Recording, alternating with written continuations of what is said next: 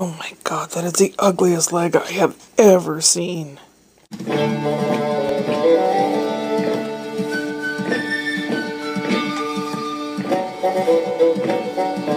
Mine. I bought some Asper cream. Woo, that's nice and cold liquid. Woo! It's very, very painful leg.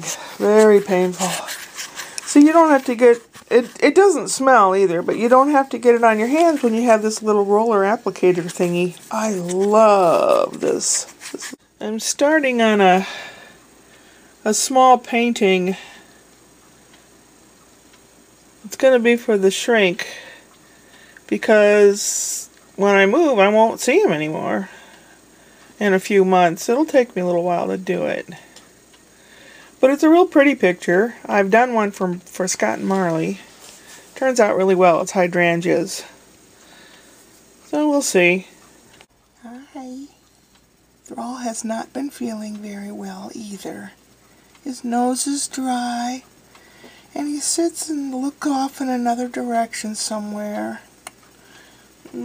Poor baby. Aw. We're going to go night-night with Mama tonight? Huh? You strange guy. You've been a good boy. Okay. Alright, get your toenail out of my shirt. Thank you. Whew. Wearing my San Diego shirt that I got in Seaport Village.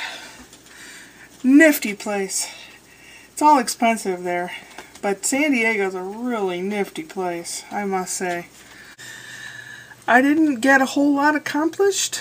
I had chicken soup for dinner and was watching the Democratic debate thing while I was sketching the flowers. And all of the candidates say pretty much the same thing.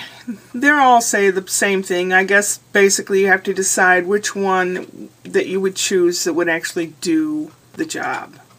That's what you got to figure out. Will they work? Will they do the job? Do they have what it takes? Whew, gadzooks. Then after they're chosen, it'll be nothing but nonstop political commercials from now until November when we vote for president. Yeah.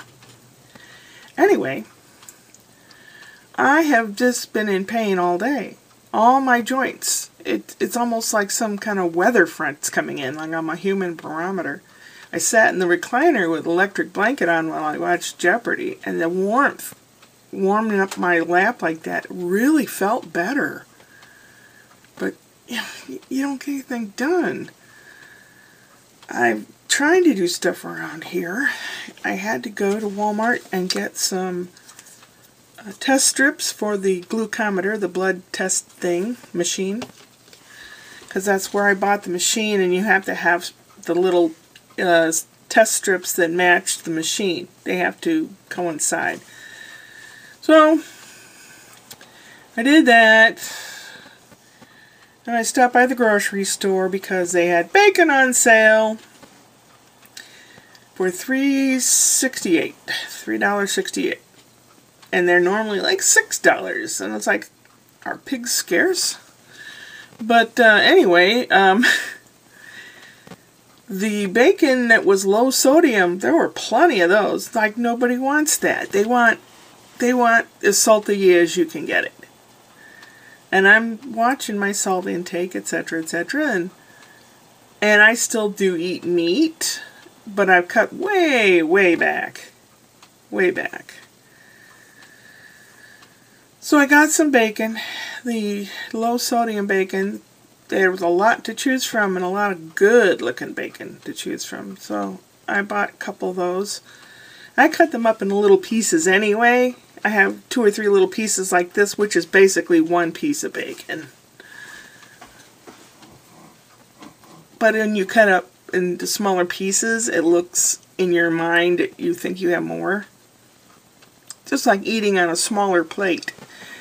It looks like you have more food, but it's the same amount of food, but it's a smaller plate. Those are like mind tricks that you can do to help yourself lose weight. So the pantry's pretty much fine, and the refrigerator's fine. I bought some day-old bread, which is okay with me, as long as it's good. Had chicken soup for supper. Going to a birthday party tomorrow. Have to get gas for the car, and it's cheaper somewhere between here and there, so I'll get it tomorrow. I've been in a lot of pain today.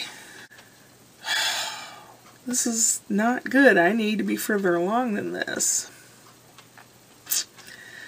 Yeah, the days are moving along.